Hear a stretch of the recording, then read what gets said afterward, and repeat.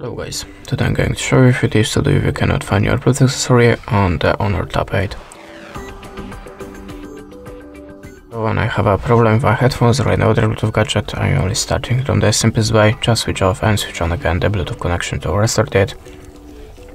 You can also try to restart your tablet by holding the power button for a few seconds. After that, tap on the restart. Little obvious, I know, but sometimes it easily works, so just try it. At the start you have to be sure that your Bluetooth accessory is visible for the devices and it's in the power mode. How to activate power mode you will find a manual to your device or maybe on your YouTube channel. So just check it and be sure that your Bluetooth accessory should be visible for the devices, but it's still not for your tablet. We have to open the settings, slide down to the system and updates and choose the reset. As you can see there we have a network settings and Bluetooth is included here, so just tap on reset network settings and tap on this button again. After that look again on the device for the device on the Bluetooth list. You can also try to update the system, so go to software update and if you have any, just download that and install.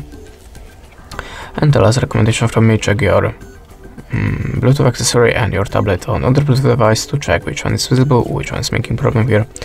That's it, thanks for watching, leave a like, recommend and goodbye.